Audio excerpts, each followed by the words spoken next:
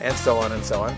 Now, the one thing that this software can't give you is rhythm, as you might have noticed by my actions right there. So I'm not pretending that I have great musical abilities, but anyway, it'll give us a sense of how this is working. So what Smart Edit 5 is doing now, it's adding video black to each one of those sound segments, and what we'll find in our edit window is, I know, it is amazing, isn't it? Isn't that cool? Look at this. So here's the segments of that song, and you see the name of the song is there, split up according to where I told it to use a new segment. So there's one that's 2 seconds and 21 frames.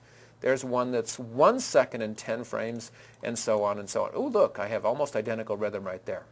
So you say, well, wait, that's neat, Chet, but what's this little, attractive, colorful musical note up there? Well, that's a key for us, the customer, when we're working with Smart Edit 5, to know that this special audio sample is encoded so that anytime I insert or replace video on top of that, it will automatically trim it to fit the audio. I know, it doesn't seem possible, but take a look. You can see that I've got this Sea Life clip selected down here, which is now 4 seconds and 8 frames. And yet the audio segment is 221. Watch this. When I click replace, it automatically trims it.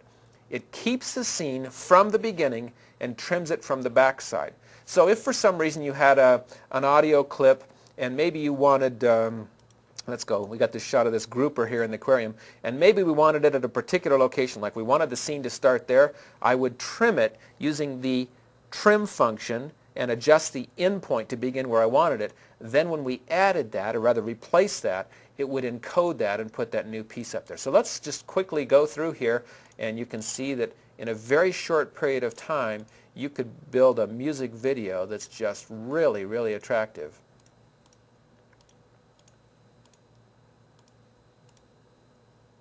Okay, now it's good that we saw this. You can only insert or replace a scene that is at least as long as a scene in the storyboard. So this is the rest of our clip, 3 minutes and 35 seconds. And I don't happen to have a long scene. Remember when we cut out of the demonstration just to show you what was happening? That's why we got that warning. So you can't put something that's too short onto something that's longer. So let's go back and play this storyboard and see and hear how it came across.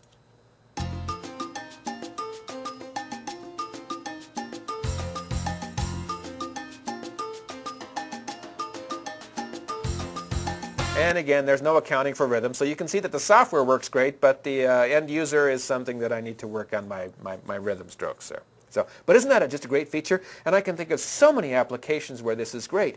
Maybe you do some long-form video, and some people say, well, that's not going to work in a wedding. Yeah, but in the highlights reel, I can see this working in photo montages. I can see this working particularly well in anything where you've got upbeat, up-tempo things like sports videos and highlights videos. Great new feature available to you in Smart Edit 5. There have been some questions from folks as I've had the good opportunity to get out and show this new feature of Smart Edit 5, and let me address them in case you have some of the same questions. This feature is designed specifically to capture the excitement as the audio, specifically the music, hits a particular beat, and that's where you want the next scene to occur. Boom, right there where the next beat happens, or the scene, or how it goes with the music perfectly. Some people have asked about adding transitions, and some of the discussion has revolved around, well, yeah, that would be cool perhaps, but really when you're editing to the beat, it's most impactful, most exciting to the audience when the picture changes on the beat, and having a transition, a crossfade in there mutes the full impact of having the scene change directly on that beat. There is a way. It's a workaround. There's a several-step method to have that occur, and that's available under the support pages on our website, www.macrosystem.us, and you're welcome to look there and find that out if that's a specific need that you have. Because if I go ahead and add transitions between these, it will change the timing and will change the impact, I think, that the audience will receive this. Another question that I get asked a lot here is, well, okay, I went and did the replace function on these scenes, but maybe after I watched it a few times, I realized this second scene, I want something else. Can you change that? And the answer is yes. By simply highlighting a different scene and clicking replace, it will instead put that other scene up there on top of that music clip and keep everything else intact. Now, if I chose to come over here and click on the Add button, that will function how Casablanca always works. It will add that scene after that one, between those two, not inserting, not with the music. So you want to make sure that you use the replace function and not add when you're working with split music to the beat. And it's nice you always know, because the developers gave us this little musical note icon here to tell us that's what's happening with that particular scene.